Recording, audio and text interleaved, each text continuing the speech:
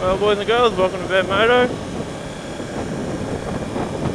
Not much has been going on. I booked myself in for a advanced riding course a couple of weeks ago with a guy up here in Queensland called Joe Salter.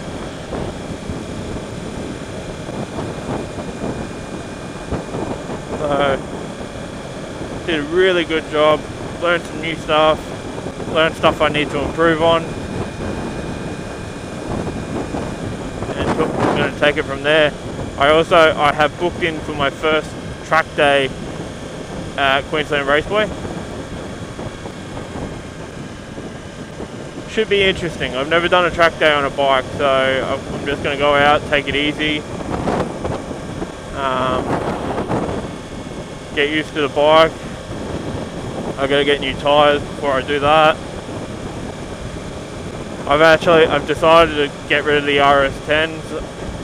I just can't justify them for bang for buck. They're too pricey up here in Queensland. I don't know what they're like down south, but for a set of RS10s here, you're looking at about 500 bucks Australian. Where I can get a set of Q3 Dunlops, which were the number 2 rated tyre from the, I think it was the Revzilla, or it might have been one of the shootouts last year, just behind the Super Corsa.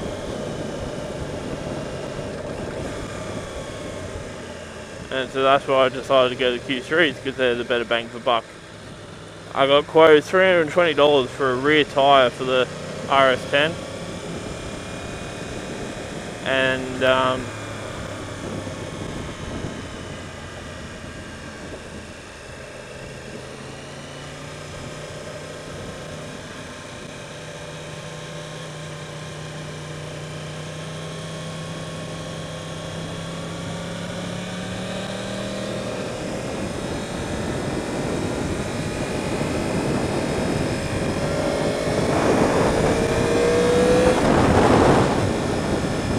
so yeah, I got quoted $320 for a rear tyre for the RS10, which is a bit ridiculous for a rear tyre. Or $420 for a set of Q3, so I'm like, oh, I might as well just spend the $420. Get a whole new set. Apparently people average between 6,000 to 10,000 Ks out of this set.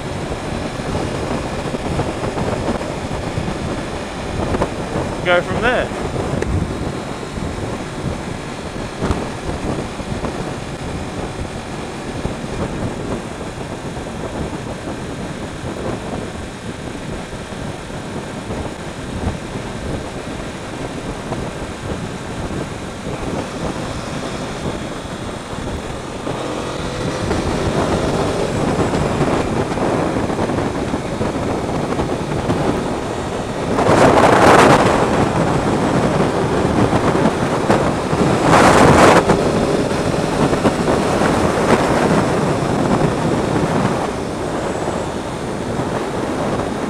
So yeah, I figured I'd rather spend $420 instead of $320, get more kilometres out of the tyres, get more tyre, more bang for buck.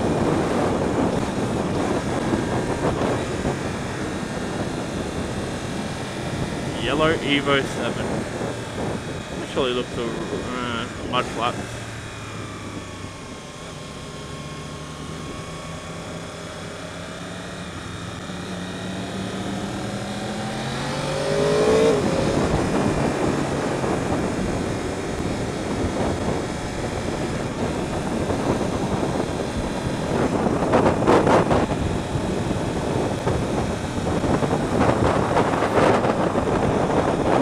But yeah, so $420 for a set of Q3s, or $320 for a rear tyre for the RS10. I'm currently sitting on 4,400 kilometres on this set of tyres.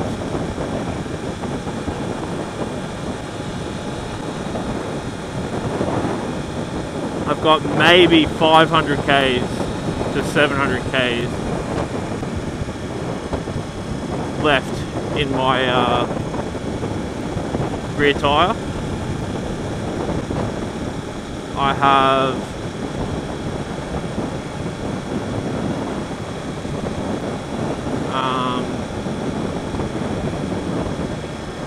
maybe another 1,000, 2,000 Ks out of the front, so it doesn't make sense to spend $320 on a rear tyre and in a month's time spend probably 200 on a rear tyre, on the front tyre, and then have it uneven wear, have uneven bloody kilometers, so I'll be swapping tyres every couple thousand Ks going, alright, rear tyre, front tyre, rear tyre, front tyre. Just buy a set, chew the rear, see if the rear lasts. If I get more than I wanted out of the front on the Q3, then I might do that.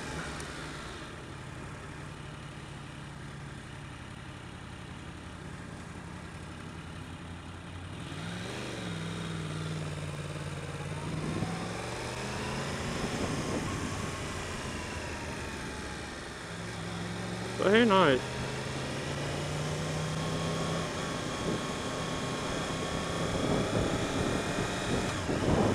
So the Q3, I don't know whether or not they'd actually go right on the R1. Purely because everyone I know has gone to super courses purely for the fact that they stick, and they do stick. But my mentality is that the rider rates on this should be able to compensate for the lesser tyre grip. And in all honesty, they're not that intrusive as it is, so. Alright, go mate.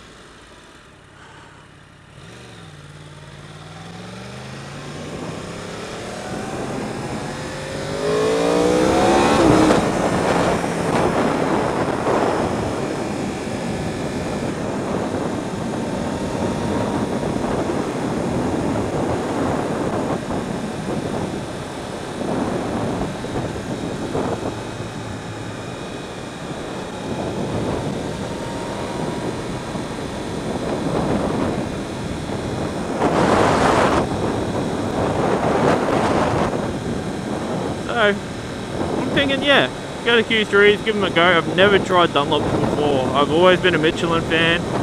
Pilot Power 3s just did not do it for me. I had them on my old CBR 1000 and great in the wet. Best car I've ridden in the wet. Absolutely shit in the dry. I felt no confidence. They were sticky, but they weren't sticky. So I'll just give you a rundown on what tyres I have used in the past.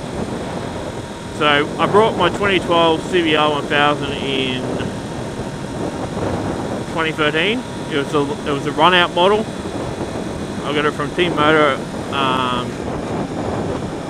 Springwood Honda. And I actually bought it from Pete. There's a guy there named Pete. Nice bloke. Nothing but help, and yeah, ended up that bike came with S20s, Bridgestone S20s. It came with a 190/50 rear, which we were a bit average. I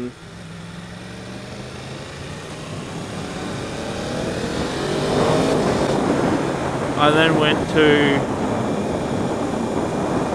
Michelin Pilot Power Super Sports, and I kept with a 50 rear. Great tyre, absolutely loved that tyre. I was bummed to hear that they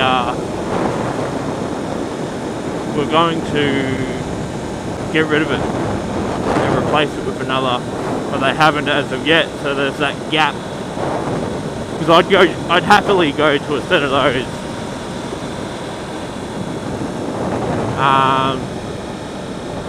And sure, I could probably track down old stock, but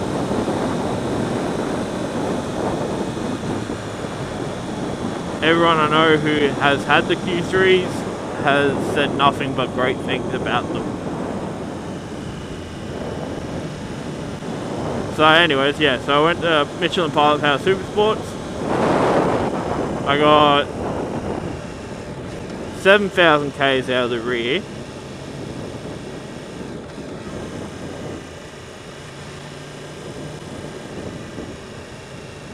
At 8,000 out of the front.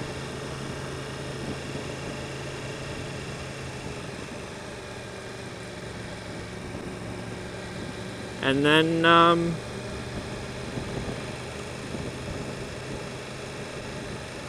from there, I went from there to Metzler K3 Race Techs. Now they were about $500 a set. I did a 55 rear tyre.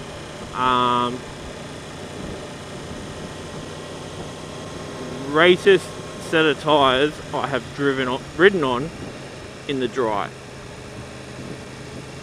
They heated up perfectly, well worth the $500. In the wet, they were a bit average. Like, it really felt like you were riding on a knife's edge. But you got to kind of take that with a grain of rice because it is a race tyre. It's pretty much the same tyre as what they use on the Isle of Man. Developed by Guy Martin, well, ridden on by Guy Martin, helped to develop in terms of advice and all that jazz. Built in the same factory as the Pirellis.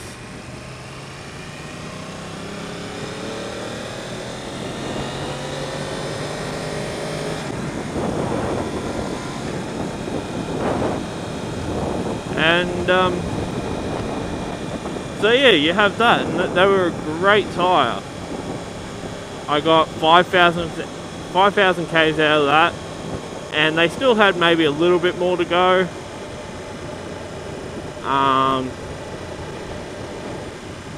And then I went to the Pilot Power 3. Now they were probably honestly the most average set of tyres that I've ever had. Apart from maybe the S20s. The S20s were just shit. I chewed through a rear tyre on the S20 in 4,000 K. Now to give some sort of aspect there, an S20 is meant to be a sports tyre, yes, but more road based, where the RS10 is meant to be pretty much a race tyre. Off the shelf race tyre. I've got more kilometres out of my rear tyre on the RS10 than I did on my S20.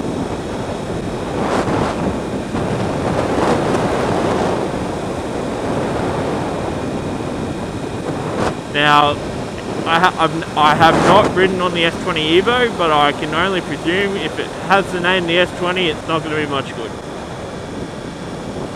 Team Moto have them at the moment for a set of $350 for a set. I'd rather pay the extra $70 to get a decent tyre.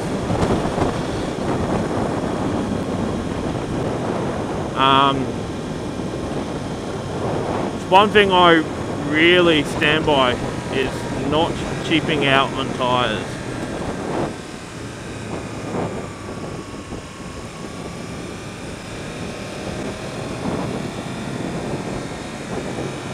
Mainly because cheap tyres either tend to burn out quick or tend to slide under acceleration.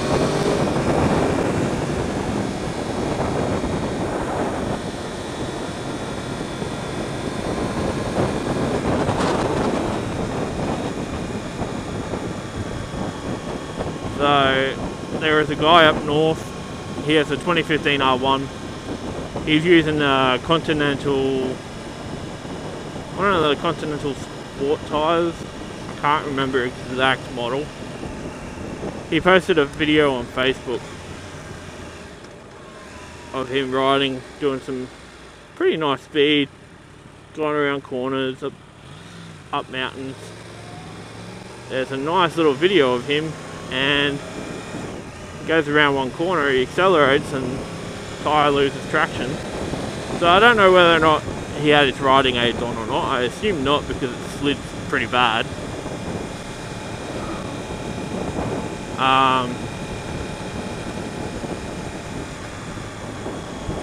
And that's the thing, like, why? Granted, you save a couple $100 here and there, but if your bike straight away is out doing the ability of your tyre, then, you know,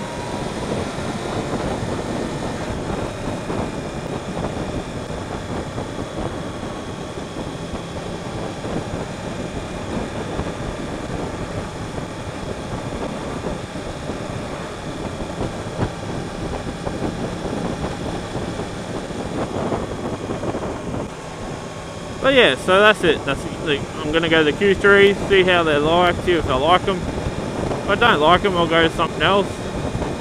I had been suggested to put the Pilot Road 4s on here. They are apparently an amazing tyre, but I don't know how I go with that, because I like the fact that my tyres are sticky. I like it when they get hot. I like it when you can just feel like, yeah, you're wasting money away because of how sticky your tyres are. So that's why I think I'll probably stick with more of a sport-oriented tyre. I was told to go to maybe the Dunlop Alpha 13, but they're probably a little bit too aggressive for the street for my liking to get a decent life out of them, I guess.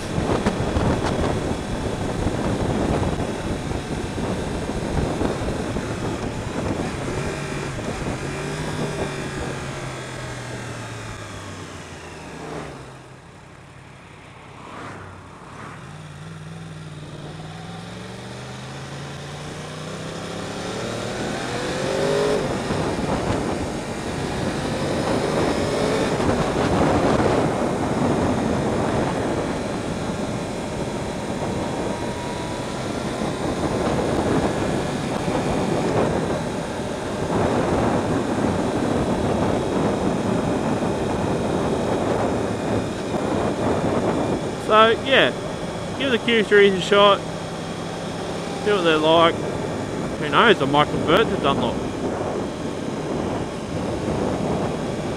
I've always been skeptical, but in saying that, they've had decent tyres and they don't really change much in design.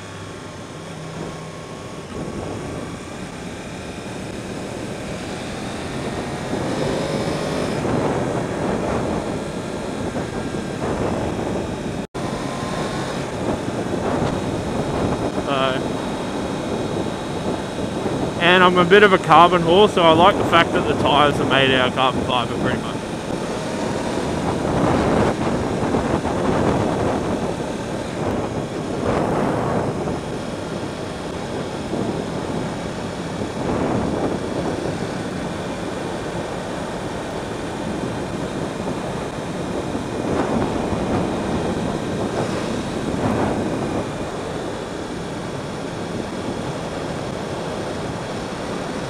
Just on the way to see my mother.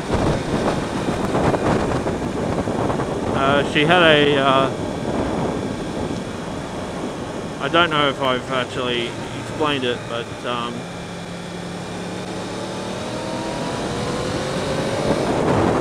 she was diagnosed in October 2014 with small cell lung cancer.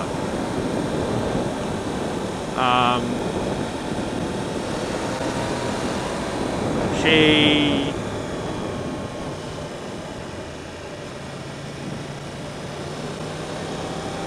ended up having 6 months of radiation on her chest, twice a day, plus 4 months of chemotherapy, 3 times a week, every month.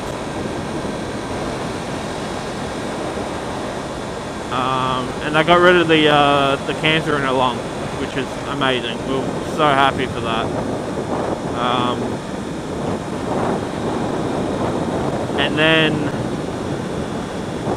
this year, a spot came back on her liver, a secondary cancer. She then went straight into chemotherapy. She could not have any more radiation.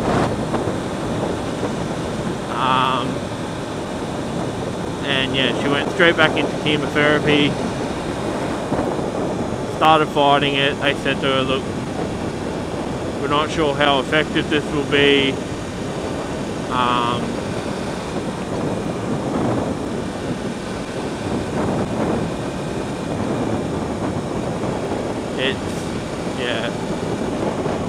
It's bad.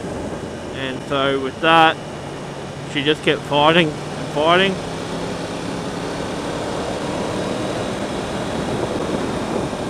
And we got news a week after my birthday. Not my birthday, sorry. Oh, it would have been 3 weeks after my birthday, that she had beaten it. It was actually a week after my wedding, and I was on my honeymoon in Thailand. And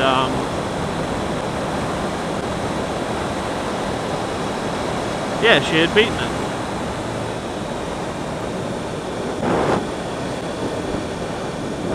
So we were extremely happy for that. Obviously, I was in the right place to celebratory drink it away.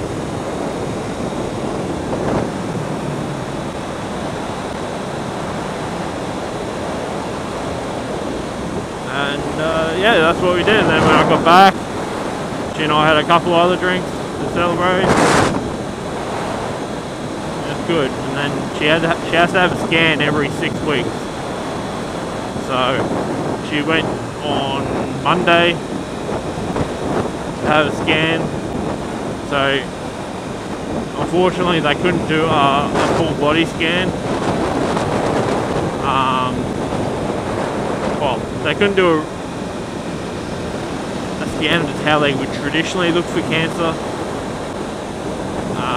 They did an x-ray, and the x-ray came back clear, so hopefully